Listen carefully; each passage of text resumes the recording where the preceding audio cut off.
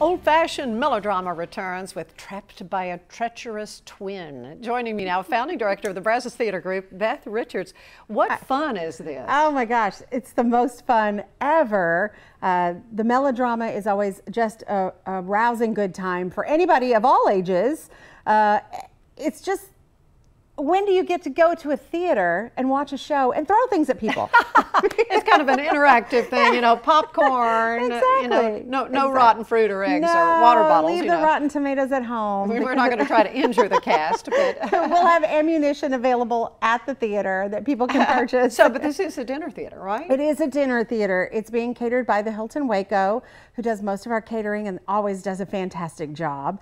And they're going to be providing some really fun slider plates. So something a little more casual for this one. So you'll have your choice between pork and chicken, and then it's going to come with 2 sides, and we'll supply tea and water and coffee with that too. And just enjoy a great show. The storyline of this is just so fun. Well, tell me about it. So it's a twin, but you've Yes, got one actor playing both roles? Yes, one actor playing the good twin and the evil twin.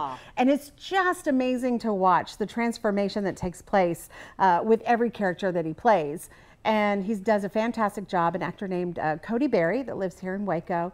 And it's just so fun. Of course, you know, the evil twin is trying to steal the bank from under his family that owns the bank. And the good twin is trying to make sure that doesn't happen. Meanwhile, falling in love with the lovely Sadie Rose, which, of course, the evil twin is also quite interested in. Oh, so, really? Yeah, we're seeing some pictures of previous melodramas. But as you can see, you've got period costumes and the whole thing. Absolutely. And it's being directed this year by a wonderful director named Susan Anderson.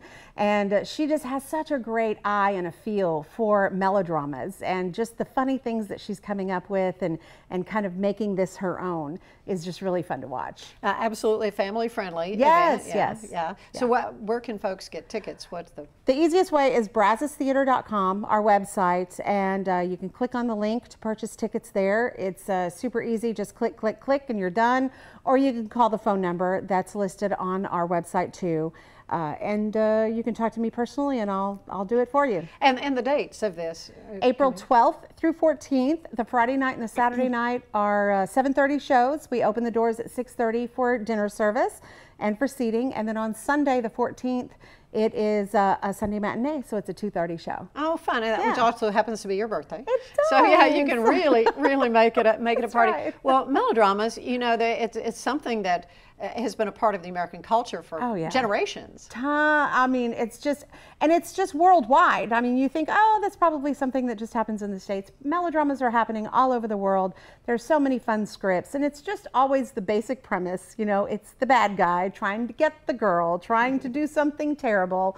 The good guy comes along and does his very best to make sure that the bad things don't happen. But in this show, the good guy has a little help along the way too. All right, well, it's going to be loads of fun. Yeah, Thanks, Beth, so much for sharing with us about this.